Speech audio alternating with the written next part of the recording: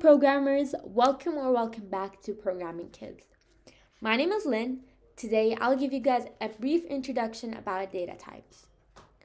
Whether it's an app, a software, or website, you need to know about data types in order to create that. By the end of this video, you will have a brief idea about data types. You'll be able to define each. You will know the short format for each. You'll be able to give examples and understand the meaning of immutability. So in Python, we have two types of numbers. One is integers and the other is floating point. These will make up our data type along with many others such as strings, lists, dictionaries, tuples, sets, and booleans. Integers are whole numbers with no decimal point. The short format is int. Examples are 1 billion, 1,000, 34, 670. Literally any number that does not include a decimal point. On the other hand, floating point are completely the opposite. These are numbers with decimal points. Short format is float and examples are 1 billion.0, 100.0, 3.4, 5,678.9.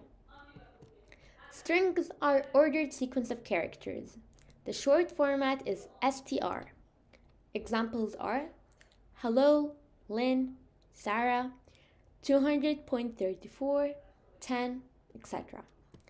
Lists are pretty similar, except that maybe lists include they include curly braces, while strings include parentheses.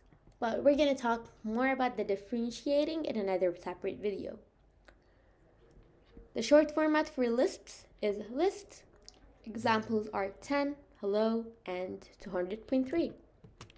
Dictionaries are unordered key with a value pair, and they include colons. The short format is dict, D-I-C-T.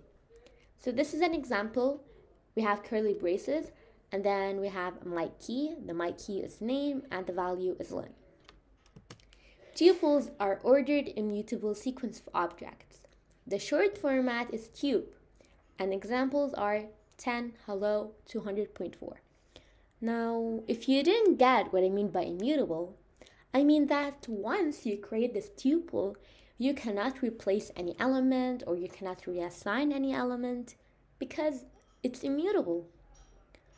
For example, if you have the word hello and you'd like to change the O to E by reassigning or replacing, unfortunately that doesn't happen in tuples, along with many other data types. Sets are unordered collection of unique objects. The short format is set, and examples include A, B, C, D, E, F, G, H, I, J, K, etc. Any alphabet. Booleans are logical value indicating true or false. So for example, you can ask Python, is 5 greater than 3? And they'll answer you true or false. The short format is bool. This is a summary for today's lesson. There are some extra examples with the description, with the short format and the definition and everything you need to know. I hope you guys enjoyed this video. We're going to go through each one of these data types in detail in our next video.